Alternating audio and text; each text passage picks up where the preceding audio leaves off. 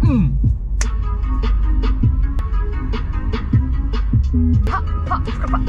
aku bagai mimpi.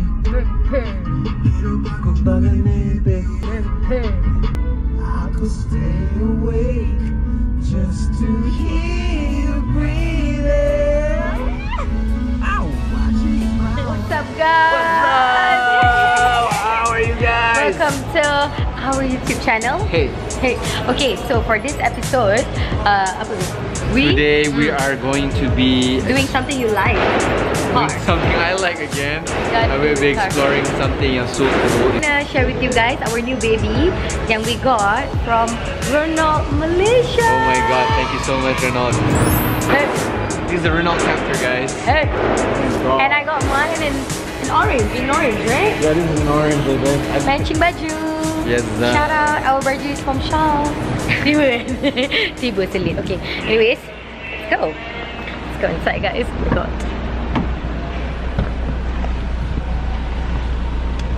We're going in, and we're gonna be talking about RENAULT Captur in 3, 2, 1. Hello guys! What's up? Okay, so we are in our RENAULT Captur. So nice, man. Yes, finally. It actually exceeded my expectation. I'll be honest with you. This is amazing. Masuk-masuk dia jadi dah rasa luxurious. Yeah. Luxurious, wow. I'm gonna bawa you jalan-jalan. Wow, you really know your Renault. Yeah, I bet it's very user friendly, right? It is very user friendly, and I drive it every day from now. I mean, like, it's been a month since I drove it every day to work, to everywhere. So I rasa it's sangat convenient, and I rasa it's very compact and beautiful. And paling I suka is of course, tak adalah paling suka, tapi one of the reason yang I rasa macam best lah drive kereta ni is because of the steering. Sebab steering dia macam very, I don't know, is it weird to like the steering? So yeah, it's absolutely fine to have steering because steering is the main key component where you actually feel the road. Yeah. So maknanya a car punya mechanics, kalau you rasa steering tu best, maknanya the car is very very good to drive. Yes. As simple as that. Yeah. And it is very good to drive. Yeah. Okay, so basically I ni kalau kau nak tahu quite a motorhead jugalah. Yeah, you like cars. Okay. So kalau kau nak tahu sebenarnya Renault Captur ni is one of the best selling European car. Like for mini SUV punya kategori, dia easily one of the best selling. Sebab Renault selalu memanglah famous among youth people for Megane RS.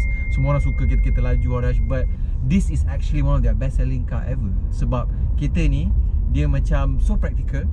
So everyday use. So for like anybody, anyone yang from a mom or a family to orang-orang corporate to like a kid who's just starting to get a new car, it takes every bracket. That's the brilliant about Renault Captur. So I think it was back in 2013, 2014 yang tu baru diorang start this Renault Captur, and it just been crazy. Like memang is selling off the roof. Best car. Okay, so sekarang we're gonna talk about a fixed plan for Renault punya Captur ni. Yes. And apparently there's also Renault Koleos also. We are driving Renault Captur today. Yes. But there's Renault Koleos also on offer for the subscription. So sebenarnya for the fixed plan, tak kisahlah antara Captur atau Koleo, you guys can like, okay, for 2 years you guys only have to pay about like what, 1,299 per month. Satu bulan korang kena bayar itu sahaja. Okay, kalau ada yang setahun punya plan pun, which is like 1,499. So for Koleos is 2 year 2,299, 1 year 2,499. Koleo Signature 2 years 2,699 and 1 year 2,899. So we will be sharing with you guys this thing more on the kita punya YouTube lah. So ada gambar kat bawah ni, so you guys can check it out. Yes, right. Takut korang confused. Yeah, so yang paling best about this subscription plan, dalam tahun 1 tahun 2 tahun yang korang ambil ni, deposit dia sangat sikit. So for Captur, the one that I'm driving right now, so I'm going to be talking about Captur, is only 2,500 ringgit.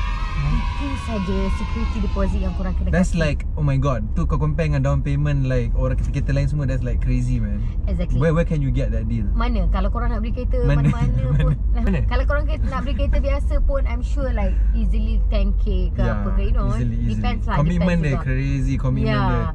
So that is the fixed plan.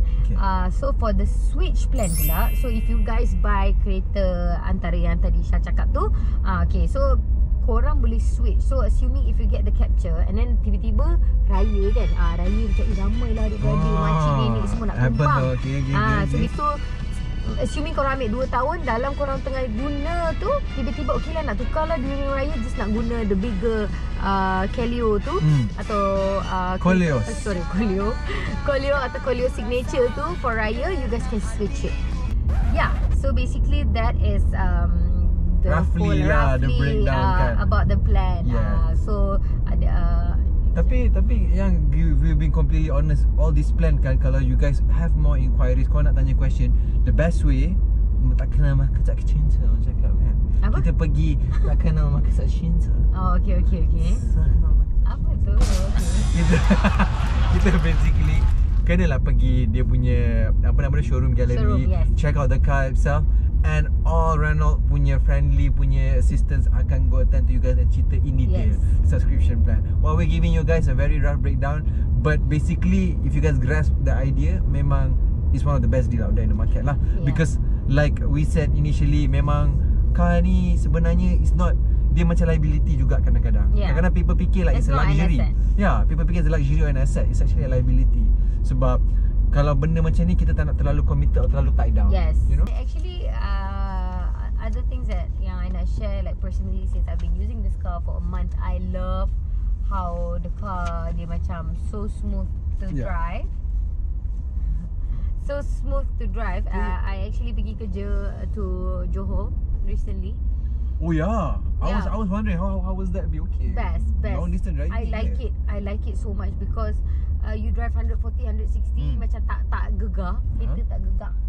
So macam I don't know lah. I feel like as much as dia nampak simple on the outside, but inside when you drive it, it's all about the driving experience lah. Kadang-kadang ada je kereta yang mahal, tapi bila drive boleh rasa jalan, boleh rasa kasar. I mean like those are the sports car, which is I don't like sports car.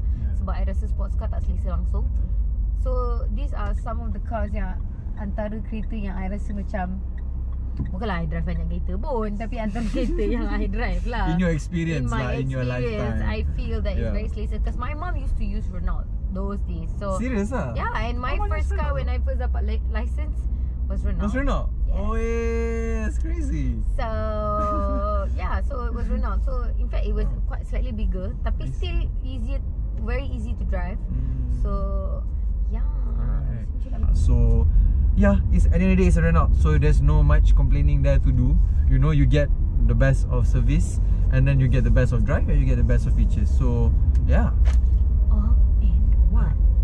All in one. Hey, all in one. Hey, all in one. Hey. Okay. So this here. Okay, kita nak pergi beli drive thru jap. My favorite time. Let's boom this car up.